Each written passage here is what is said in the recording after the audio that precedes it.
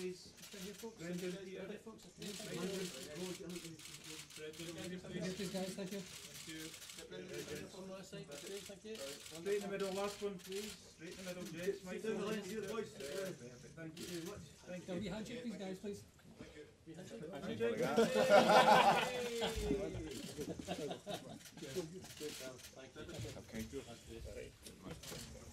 Guys on the back, please. Guys on the back.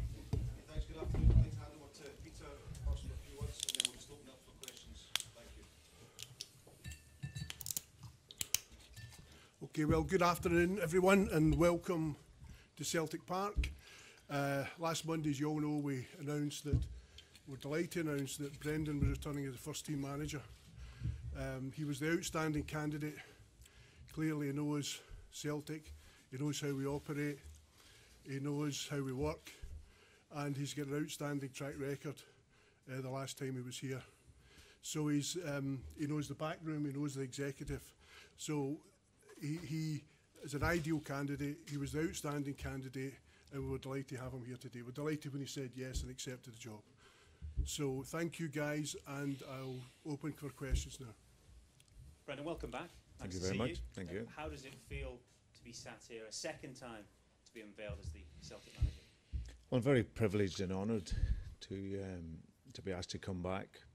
My whole plan was to have a year out and reset again. But once I spoke to the guys at the club and looked a little bit more deep into where the club was at, then it was then pretty straightforward. The club's in a fantastic place, and it made me really excited to come back. And also, it wasn't a nostalgic move, but I had an amazing time here when I was here. But I'm here to win going forward, and I really look forward to hopefully achieving that. When you left the club last time, you said you'd maybe taken the club as far as you could have at that moment. What has changed in the intervening period? What do you think you can do more now, and what's made you think you can do perhaps more now? Yeah, listen, I think first and foremost, your bread and butter is always Scotland. So you have to ensure that you have dominance whilst you're here. But what I would like to think that we can do something in Europe, and that means, it's well documented over many years, when the club hasn't qualified or gone through a great record in terms of European football. So, and even though that is a challenge with the resources that other clubs will have in terms of European football, it's a great challenge for us. Get Champions League football this season and look to have European football after Christmas. And like I say, that's a great challenge for us all. And when I look at from within the club, whenever I'd spoken to Michael and when he came out to present the infrastructure at the club, there was a lot of things in place that we'd spoken about when I was here the first time. There's a brilliant recruitment team in place. I look at Mark and the work that he's done since he's been here and setting up, and it's set up perfectly for a club like Celtic to work in the markets that they need to be working in. And you can see with the players that's been brought in through his recruitment team, and that for me is very important. And I come to a club for one of the very few times in my career where it has an upward feel to it. A lot of the jobs that I've gone into, the clubs have maybe been suffering, or the teams have been suffering, and I've come in to pick it up. Here I come in with a great foundation on the back of the great work that Andrew's done here over the last couple of years, and look to continue with that. Have you spoken to Andrew at all about the group you're inheriting and what he found here during his time? No, I've exchanged messages with him. I've spoken in depth to John Kennedy, who's obviously been a pivotal person here at the club, and who'll be my assistant whilst I'm here. So yeah, I've spoken at length. I've obviously watched Celtic as well. The football philosophy is not too different in terms of how we would work, and how a Celtic manager is perceived to work with his team. It's an attacking club where you have to not just win, but you have to win stylistically in a certain way, and and Angie's obviously done that, and hopefully my period before we were able to do that. So so it's a continuation of that, and looking to continue to build on that. By and large, the reaction to your return to the club has been very positive from the fan base. They seem keen to have you back and remember what you did first time round. Yeah. There, of course, was that anger amongst some Yeah. when you departed. I just wonder how difficult at the time that was to see some of the things that were said, the anger that was there towards you, and also if it put you off at all coming back.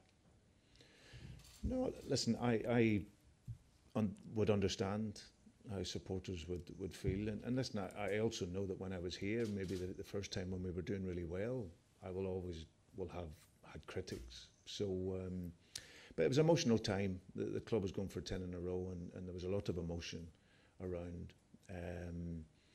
It was something that, like you said, that I never get too emotional with words. I'm hoping that in my time here, I can have that impact that I had in my first time. I think the expectations are greater. I think the pressure is greater because of what we did the first time and probably how I left. But that was what I wanted. That's why I'm here. I'm here to win, to take on that expectation and pressure, because it's a club that wants to be winning. And for me, hopefully the people that I've had lots of support from, you know, when I left and I'm now coming back, I really thank them for that. For the people that maybe don't want me here, hopefully I can prove to them with the football that we play and the success that we can have, hopefully I can shift their opinion. I was going to say, is that the hope for you now, that you'll be able to change the opinions of those last few who remain unconvinced? You'll be able to win them back round, because previously obviously you had a fabulous relationship with the fan base. Yeah, and I hope that I can still have. I think it's just it's natural. When I left, it was a sad moment, and I certainly don't regret it. But what I do regret is the hurt that it caused people, and it's the very reason I'm sat here today. You know, as a Celtic supporter, I understood what it meant, and probably even more so when I left. So that was my regret, that I hurt people who were Celtic supporters, and it was a big part of coming back. Final question from myself before I hand the floor over to the rest of the guys. Perhaps I don't know who this goes to, because it's sort of past and present. Michael, Peter, can you give us an idea of perhaps the difference in resource that Brendan will get to work with this time round to when he came in first time round? Because obviously there's an ambition to maybe make a better dent in Europe again, whichever gentleman would like to take it. Sure, I think from our perspective, the strategy has always been clear. That's to be a world-class football club in whatever we do. As Brendan mentioned, we want to dominate in Scotland. We want to compete in the Champions League, and that has been clearly stated for many, many years. So there's no change in that regard. What we have always done over many years is to continuously improve as a football club, to invest. We've got a sustainable model, a self-financing model. So we invest when we can, for today, tomorrow and the long term. So there's no significant change there. And we all want the same thing, which is to win. Brendan, you spoke there of the emotions that this club holds to you. I just wondered, when you left at that time, what effect, you know, that emotion, does that still have? Does it still hold that emotion over the time when you left? Yeah, listen, it was a sad time because of the relationships that I built up here with the players, with the supporters, with the board. So it wasn't an easy decision, of course, but to go away and then be able to come back again, I think it, despite probably what I've read at times and what I hear, you know, life's about relationships. And I wouldn't be sat here today if I didn't have the relationship with the guys around the table and with the other members of the board. It just wouldn't happen. So I'm clearly ambitious, but I'm very ambitious for Celtic to be the best that we can be. I think as I come back to the landscape and understand it much better now in terms of where we function, but my ambition is for Celtic to be the best. And when I left, no matter the criticism that I had, the club was always close to me, and like I said, it's a real privilege and honour to be invited back again. To those who may have an apprehension, what would be your message to those individuals directly? Listen, hopefully in time, I can give you the feeling that I gave you when I was here the first time, and I don't expect anything if I get the support, which has been amazing for me, and the reaction since I came back, then that's great. For those who doubt, I've had it all my career, so I will continue to work hard and hopefully produce a team that plays and play that hopefully they can enjoy, and it's just going to be something that will take time, I'm sure. You mentioned you're taking over that privileged positions of the treble winners. How do you assess the squad that you inherit, and what's your plans in terms of strengthening this summer? Listen, I think it's a good time to strengthen. Whenever you've done ever so well, and like you say, a team coming off the back of a treble, I've been in that position before, and we were able to do another treble. So I understand the feeling now over the course of a summer, what it is you need at this period, and that will be a bit strengthening. But it's also, I'm really excited to work with the players here because it's a young squad, and there's still, a lot of growth within that. So, but I'm really looking forward to getting to see them over the course of pre-season. There's only a few players that were here from when I was here, so it's an exciting squad, and we can add to that. It's now a really good time to do that when you're winning. You've already mentioned Europe previously. What does success look like for you? What do you envisage success looking like for yourself and for Celtic on a European stage? Well, listen, we all know the challenges of the Champions League, and of course it's where you can get through. If you can get through into the knockout stages, then of course that's a big step for a Scottish team. But you arrive into Europe, there's competitions now where you can, with that little bit of luck and the quality that you can have, it can allow you to go a long way. So for us, I think it's getting through a qualification phase, which is really, really important. And like I said, you see where that can take you. But Europe is something that it's such a challenge.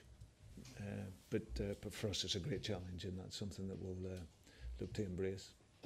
How much have you evolved or changed as a manager since you were last here, and can we expect to see a slightly different Celtic team to what we saw 4.5 years ago? Well, I think in terms of how we play, my teams are always play with an attacking philosophy.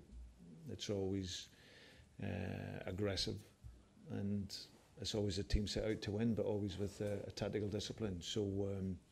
So that has never changed. When my teams are at their best, that's what they do. So for me, I'm a better manager than when I sat here 7 years ago when I first came, and certainly from when I left 4 years ago. The experiences, good and bad, always help you, and that was the beauty of coming back to here. It's an amazing club, and I can come back with my experience and hopefully help the club keep move forward.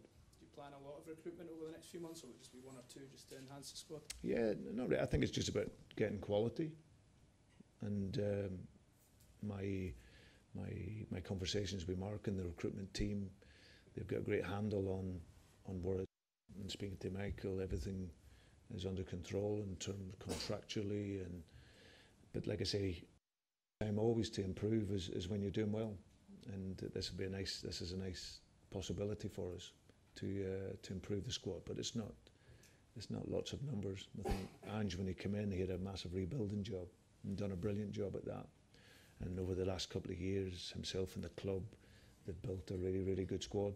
So it's a case of continually developing that squad and then adding quality where we can. You guys have spoken a lot about Europe, but how much are you looking forward to just the bread and butter of being back in Scottish football, battling for the title? Yeah, battling with the media. That's always good fun. But no, listen, I have to say, Scotland brought me a lot of happiness on and off the pitch when I was here. Obviously, the joy of working here at Celtic was amazing, and how successful we were. And of course, off the pitch, I had a lot of respect for the city and for the country as a whole, and hence why, whenever we were coming back and thinking about coming back, it wasn't just the football side. The last moments when we were here was tough, and off the field, it still didn't change for us the good feeling that we had here when we're here at Celtic. So I'm delighted to be here from a professional perspective and taking on the other teams, and also from a family perspective. They'll find a great happiness here. Do you see yourself being here for the long haul for several years? Well, hopefully. Listen, I've signed for 3 years, and I'll guarantee you I'll be here for 3 years unless I get emptied before that, as they say up here. But yeah, that will be the plan, and like I say, then we can look at it from there. Obviously, there's always the focus on the Celtic Rangers rivalry. You've worked with Michael before in the past. What kind of challenge are you expecting from them going forward, and do you think they'll be stronger than they were in your first spell? Well, I think all you can do is, when you're a manager is beat the opposition that's in front of you. I think when I arrived 7 years ago, Rangers were getting promoted. They'd just beaten Celtic, and there was a big feeling that they could go on and win the league. Now, obviously, over the next numbers of years, we were able to focus on ourselves and play the football that we wanted to play, and that allowed us to win trophies and have success. And it'll be exactly the same here. Michael is a coach that I knew from back in the Chelsea days, and then came to Liverpool when I was manager there. So I've known him over a period of time, and he's an excellent coach. But my focus will purely be on Celtic, improving us as a team, and that will be my thought process every minute of the day. A lot of talk over John Kennedy as your assistant, a wanted man. It seems, just how crucial was it that you keep him by your side, and obviously a man who knows this club better than most? Yeah, it was very important. I had spoken to Michael on that when we had met. I think that over my career I've worked, I've always come into clubs. Some have come in on my own, some have come in with staff. But I've always felt that coming back to here, that it was really going to be really important for John to be here, because he knows how I work. He knows the rhythm of my days and how I can work. He's steeped in Celtic. He's an incredible worker. He's a great football man. He has the respect of the players. He has respect for all the staff. So for me to be able to have him here was important. So when I spoke to John and looked to convince him to stay, I was really pleased and happy that he wanted to. So now he's a great guy, great football man. We worked really well together last time we were here, and hopefully it can be the same this time. Can I just ask about the recruitment of Brendan? From the point you realised Ange would perhaps depart to bring in Brendan, the sort of time scale, the process, and how quickly you realised that Brendan would be the man you would prefer to have at the helm? Yeah, sure. So Chris Mackay and I went for lunch in Mallorca. That was the starting point. That was perhaps the worst kept secret in Scottish football. Perhaps Chris's sombrero and beach ball gave us away in the airport. That might have been it. But no, I think you always have to be ready for change in football. And when Ange left, we knew we had to replace him with a manager of top quality. And in Brendan, we know we've got that. As Brendan mentioned, we've invested in the squad over the last years. We've got a very young, hungry squad.